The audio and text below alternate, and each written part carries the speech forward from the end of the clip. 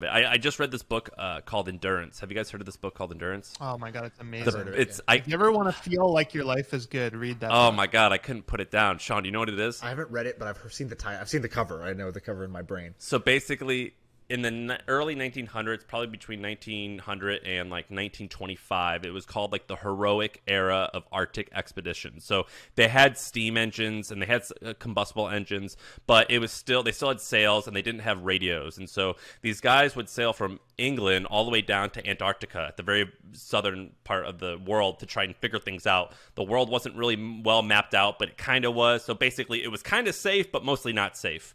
And this guy named Ernest Shackleton basically led this expedition of 30 people, and they got stuck in Antarctica. And it's basically the story about their 2.5 year or maybe 2 year expedition to survive.